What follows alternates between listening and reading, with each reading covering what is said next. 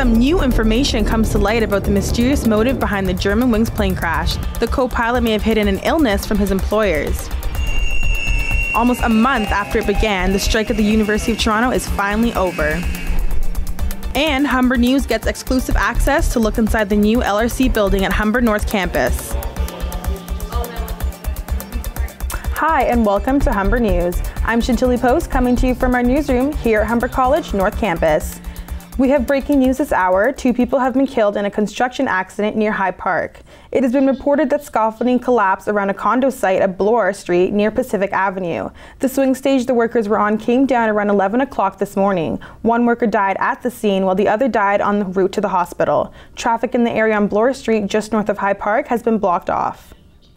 And an update on the fatal crash in the French Alps. The co-pilot, who investigators say intentionally crashed the Germanwings flight, is said to have been hiding a mental illness. Investigators searched Andreas Lupet's home yesterday and found medical documents that indicate he had an existing illness. They say they found torn up sick notes, including one from the day of the crash. The findings support the theory that Lupet hid his illness from his employers and colleagues. Investigators say he received psychiatric treatment for a serious depressive episode, but once he continued training, he passed all medical tests. Meanwhile, the recovery operation is into the 3rd day at the crash site. Workers are combing through the debris left after the plane slammed into the mountain. The wreckage covers 1.5 hectares. All 150 people on board were killed. Saudi Arabian warplanes are targeting Yemen again today, and the country's president has fled to safety. It's the 2nd day of airstrikes.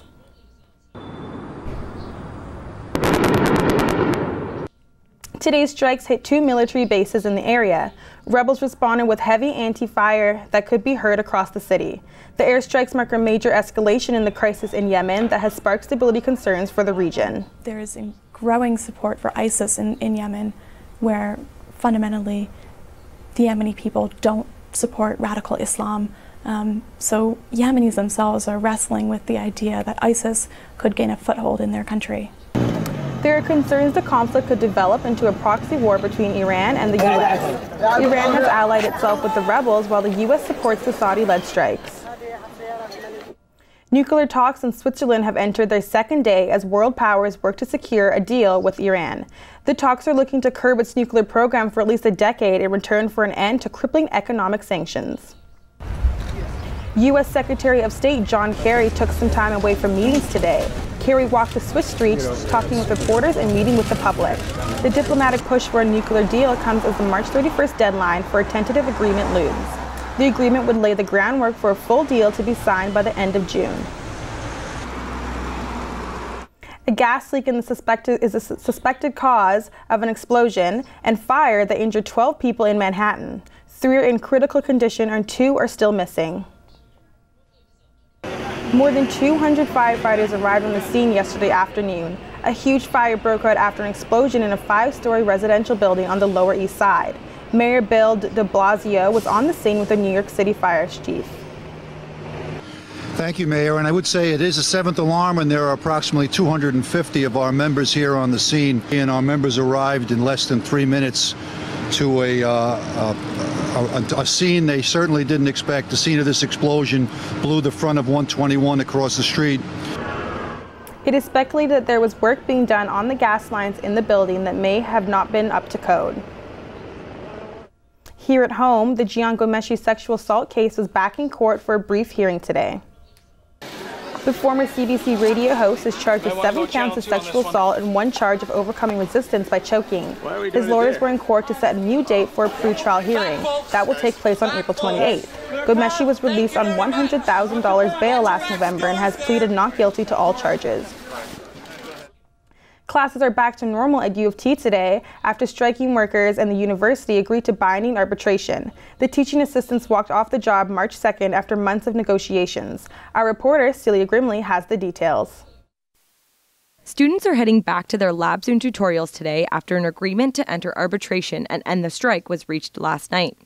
QP 3902 Chief Negotiator Ryan Culpepper says he is happy with the campaign they ran. Right now, the administration in Simcoe Hall is completely isolated. Students are supporting the union, faculty is supporting the union. That's going to continue with or without a strike. I think the spotlight is on them. They're standing alone, and people are going to demand change going forward. And I think other labor unions and students and faculty are all united in fighting for these changes. Support for the TAs was clear as students organized walkouts, demanding refunds for missed classes, and professors offered lectures outside of class. But students say they are happy to go back to normal. I'm kind of relieved that the strike's over because it brings everything back to normal. All the assignments are going to start getting marked. That was like a big question. My respect for the university and my professors just went really, really high because they tried so hard to make sure that we weren't affected. Culpepper says he is surprised that a deal will be made through arbitrations. We saw that as a concession on the part of the employer because they've said throughout the process that what we're bargaining over are for them fundamental matters of principle, fundamental sort of tenets of the management-union relationship, and the fact that they're willing to put those before the arbitrator and roll the dice, I think, is a pretty big risk for them. The union and TAs are confident that they will get what they want through arbitration, but there is still work to be done as the members of QP 3902 head to York to support the TAs in their ongoing dispute. Celia Grimbley, Humber News. It's almost time to put away the power tools and hard hats because the Learning Resource Commons is getting ready for moving day. Humber News got a sneak peek today. Ainsley Smith has the story. The Learning Resource Commons is in its final stages of completion and it is almost ready to open its doors. The LRC will provide students an expanded library, group and independent study spaces, a centralized hub for student services, a student gallery, and a showcase. The library will also include a new self-checkout, which will ensure faster circulation. There is also a number of seating areas for students to sit and relax or even take a nap. Students will be able to access the LRC from Humber's N, J, and H buildings. There is also a smoke-free courtyard between the N and J buildings, which will provide a link to the Student Center. The Guelph Humber building is only 4 stories, while the Learning Resource Commons stands at 6, making it the biggest building on campus. The LRC building is almost near completion, and Humber staff are expecting to move in by April 16th, which falls just before the official open house, which is April 18th. Ainsley Smith, Humber News. If you're up on the second floor of the L Wing today, chances are you couldn't walk past this display. Cute hand puppets, children's books, and a mouth-watering assortment of cookies and cupcakes. The event was organized by the ECE program as a fundraiser for its end-of-year social. The baking was all done by students in the program, and I can tell you it helped fuel the work in the newsroom today. NASA's going to need more than just cupcakes to get its latest mission off the ground. The spacecraft rolled out to its launch pad, set to take flight today from Kazakhstan. An astronaut from the U.S. and one from Russia will be spending a year on the International Space Station. The mission will help scientists gather data about the human body and how it reacts to long periods in space. Back down to Earth now. Earth Hour is tomorrow, a time when people around the world turn their lights off for an hour to help the environment. Carbon emissions are at unprecedented levels. We are the first generation to feel the impact of climate change and the last generation that can do something about it. The World Wildlife Federation started the global action in Sydney, Australia 8 years ago. Since then, the event has expanded. Last year, 163 countries turned off their lights to do their part. 162 countries. Cities. I'm using my power to save the Great Barrier Reef. The Earth Hour website says it's a movement that has had an environmental impact around the world.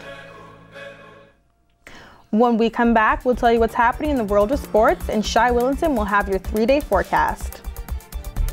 It'll be pretty great today, so just try to remember that it is Friday. We'll have more, including your 3-day forecast, coming up after the break. First, a baby orangutan is on the road to recovery after being held illegally as a pet. His name is Buddy. The International Animal Rescue found him trapped in a chicken cage last December. The 15-month-old was malnourished and his limbs were swollen and bent, but the baby is finally taking his final steps on his own after several months of intensive care. Buddy is gaining more strength and the animal shelter is preparing him for his release into the wild.